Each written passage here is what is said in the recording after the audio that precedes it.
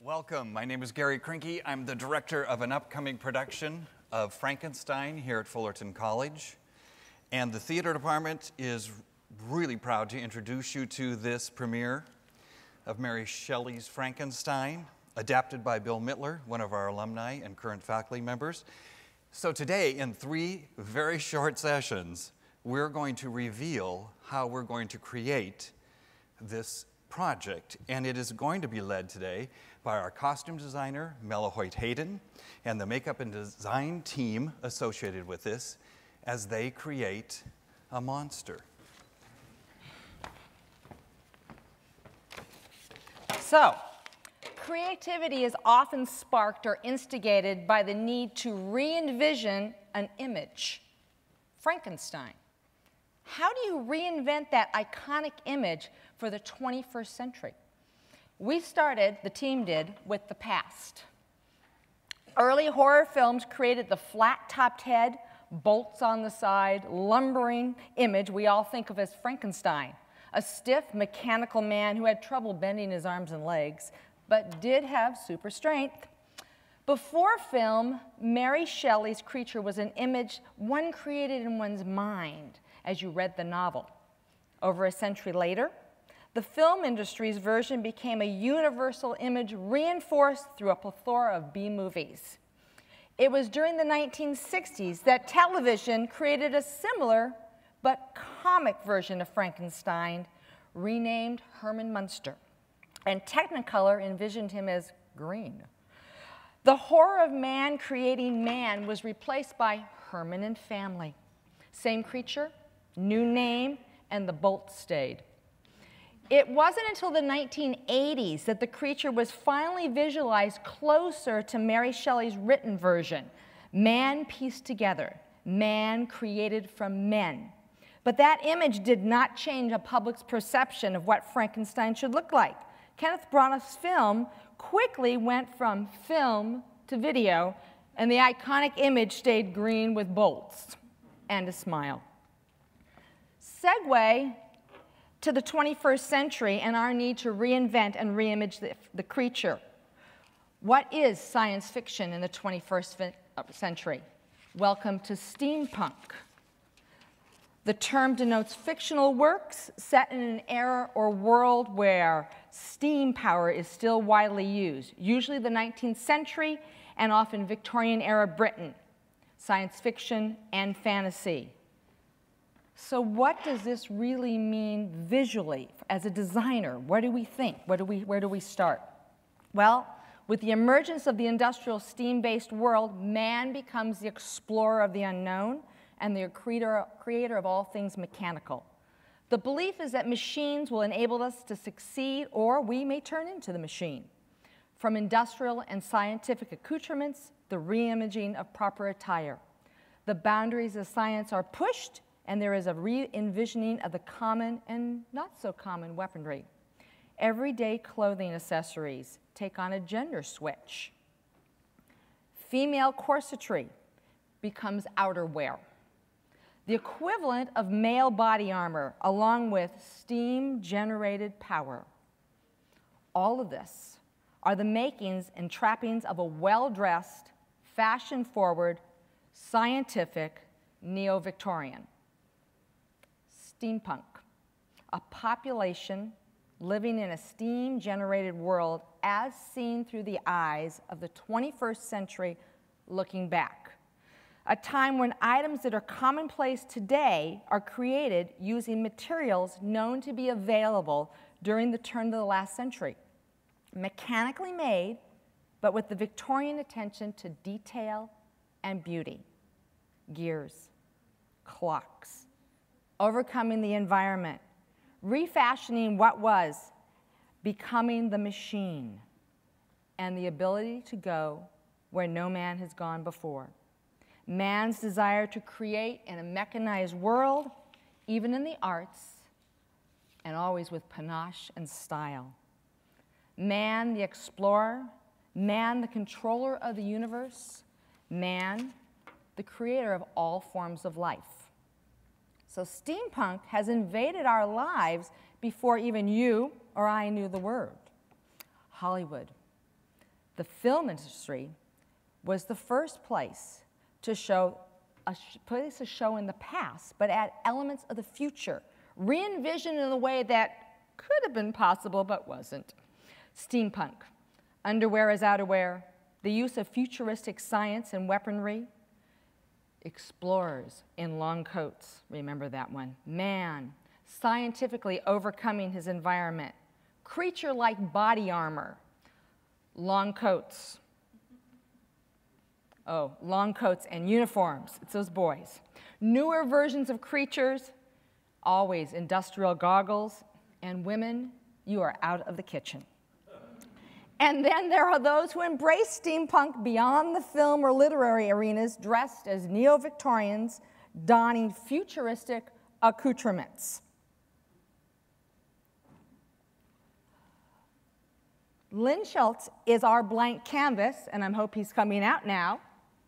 Here they come, okay, on which we are going to re-envision Mary Shelley's creature in tune with the 21st century and the world of steampunk. Stephen John is the artistry behind this creation. Both Len and Stephen will be back for you at 2:50 for you to see Steve perform the actual hands-on process of creation of the creature, remembering we are going from a new steampunk look at Frankenstein. Steve has already applied onto Len the basis for the scar effect. We did that earlier so we could speed up a little bit. The product he is using is called a rigid collodion. It's an ether-based plastic, and when it's applied, it immediately binds to with the skin.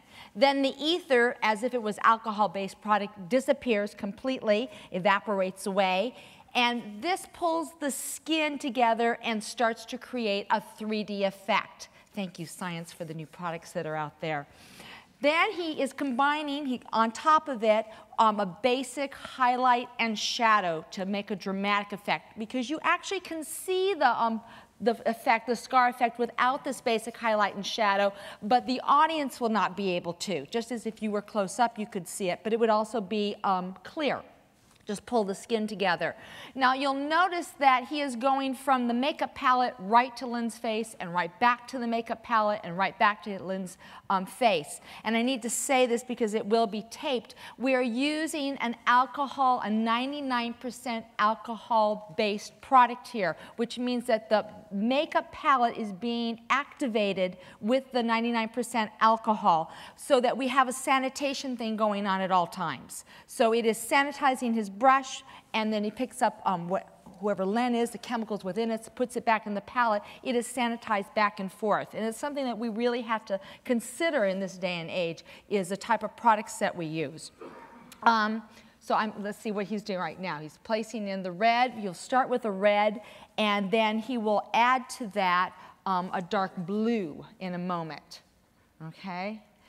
One of the things that we have to consider is that he is going to be doing this for stage, which is very different than film makeup. Film, you are on a screen and your head is 30 feet in the air, or 30 feet wide at a time. And now with HD, it's a totally different ball game. In stage, we are dealing with the fact that you, the audience, are sitting in the dark at a distance, and the actor has lights coming from above, from the sides, and sometimes from below and behind, and without a sharper contrast, they could have what we call pancake face. So we need to exaggerate and make it much stronger than you would for film in any way, shape, or form. So going on to blue, I think now, yes? Just going into the blue. What he's doing is he's creating the natural bruising that occurs during or as a result of surgery. Remember earlier I talked about the pieced together man.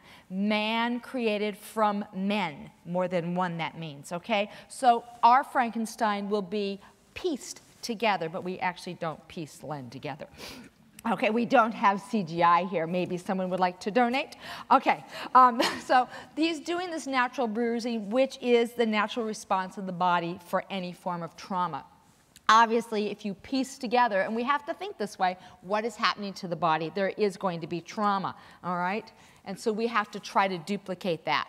So some of the process of actually just doing makeup is looking at medical journals, looking at pictures, looking at morgue pictures. What does it look like? What are the beginning stages? What are the middle stages? What are the stages afterwards? It gets a little gruesome at sometimes, but you have to duplicate those types of things. So you've got this red and this blue, which, as we all remember from basic color theory, will turn into purple wherever it crosses over. It will not cross over always. Sometimes there's red, sometimes there's blue, but where it does, it creates that purple, that dark purple, which will give a little bit the deep shadowing in it. And, okay? Now he's adding in, are you adding a little bit of the fresh scab? Okay, fresh scab is the darkest part of the goo that goes in, so we have to create a shadow within that. And on top of that, we have created our own blood gel using different products, and that will be placed on top, so that's like a neutral, a middle color. And then on top of that, he will finish it off with some fake blood, 3 layers of blood to give it depth so it doesn't look like a very cheap Halloween show, and then mass casualty powder on top of that.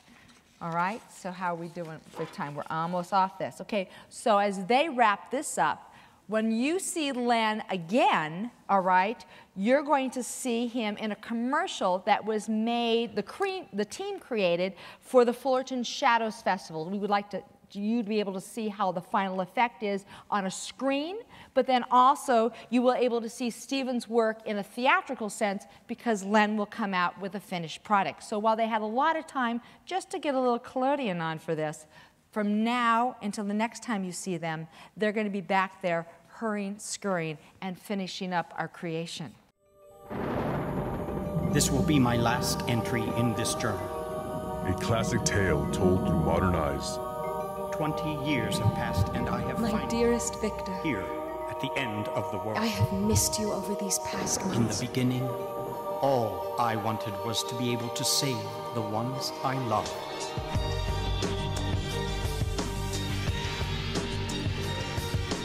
At what point did a man's dream turn into a nightmare? To defeat death. I haven't heard anything of your new work. An abomination. I will destroy this thing that I have created.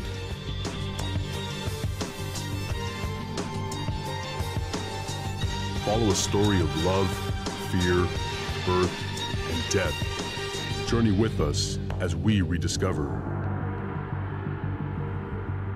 Frankenstein.